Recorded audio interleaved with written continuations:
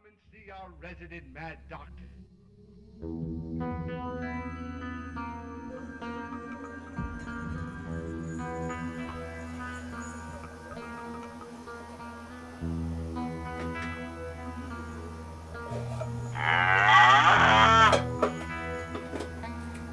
Oh, hello, good evening. Welcome. It must be time for Creepy Cheapies, also known as Dr. Lady's Affordable Mask Pick of the Week, hosted by me, Sir Edmund Hillary.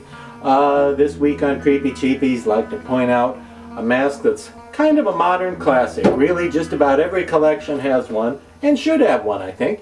And every haunted attraction that you might visit probably has some image in there of this particular character right here, known as Rotting Ralph.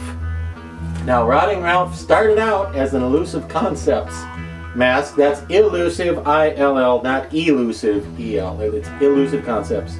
Like illusion, you get it? Yeah. First started out as an Elusive Concepts. Now, this is an Elusive Concepts copy here that I have, and was later picked up by Don Post Studios. So the later ones are from Don Post. Pretty much the same, although the Don Post ones that I've seen are a little bit smaller, which is really not a bad thing at all, because for a dead person this is kind of large, and a lot of Elusive Concepts masks are sort of oversized. Great image here.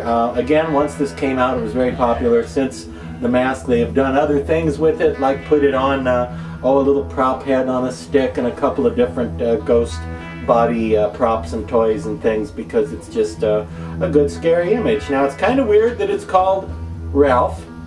It's clearly based on Cheryl, the woman in the basement from the original Evil Dead, 1982. And then it also looks rather like Henrietta, the other woman in the basement from Evil Dead 2. So it looks like two female characters sort of melded together, neither one of whom would really be called Ralph. So not sure why it became Ralph, maybe just to detract attention away from the fact that it resembles Evil Dead. But anyway, it's not an official Evil Dead mask. Some people, I've heard it referred to and seen it marketed, I should say, online as being from Evil Dead, as being Cheryl from the first Evil Dead, but it really isn't. It's just Ralph, okay? But it's kind of a cross between Cheryl and Henrietta, and apparently that led to Ralph. Now, everybody loves this mask. It's all over the place, and I think it deserves it. It's very scary, it's very dramatic, and it's also pretty easy to wear. It's full head latex. I've got this one on a piece of PVC pipe that I got from the local hardware store, true story. And as you can see, it's full head latex with a slit up the back so you can wear it. Again, this is an IC model. The DP one that followed is pretty similar, made pretty much the same way, with the rooted, long, stringy, gray, silvery, spooky hair.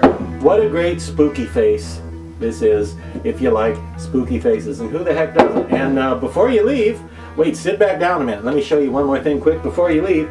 Now, if you order one of these, or you try to go in search of one to add to your own gallery of horrors, your own mask collection, your own haunted attraction, before you do that, be sure you're aware that they also make the El Cheapo version.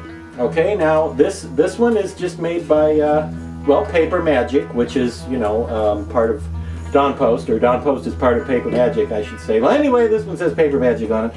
I don't think the El Cheapo version has a proper name, like Rotting Ralph. I think it's just called Ghoul. I think it's just like generic Ghoul, but let me take it off the high-dollar styrofoam wig head that it's on for this presentation this evening, and show you that the El Cheapo version, which, by the way, is not official. That's me saying El Cheapo. It's not actually called. Don't go on eBay and look up El Cheapo mask Rotting Ralph, because it's not really called that. And anyway, that would be silly if you talked in a voice like that. So, Rotting Ralph here, the El Cheapo version. The cheap version is vinyl rather than latex. It does not have a neck, and as you can see, even though it looks pretty much like it came from a casting from an identical sculpture, looks pretty much the same in terms of detailing.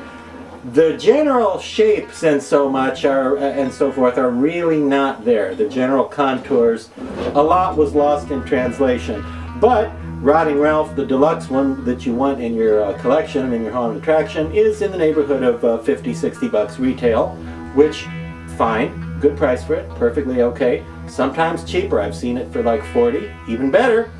But this one, before you start bad-mouthing the cheap one, let me point out that unlike some of us, I think it has its place in the universe too, because you know, if somebody just wanted a spooky ghoul, ghost-looking mask, maybe to be worn by someone who has claustrophobia and can't stand to have the neck tucked into their costume and they're going to be pulling it off and on all night, or maybe a small kid.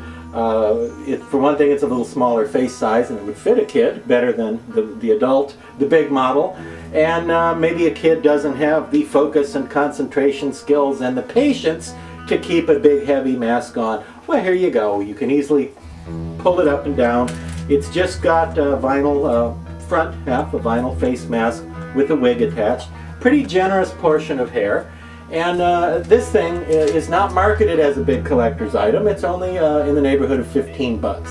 So you can't go wrong for 15 bucks. And again, it's not a collector's item really, but if you just need a scary mask to, you know, jump out and frighten people at your haunted attraction, or you know, frighten the elderly in your neighborhood, it gets the job done. But you want to be sure you're not ordering one of those, because what you want is the deluxe Rotting Ralph right here, with a little bit of Cheryl and a little bit of Henrietta and a little bit of hair and a lot of scare. So that's your recommendation for this week. Join us here again next time, and remember, a rolling stone is worth two in the bush.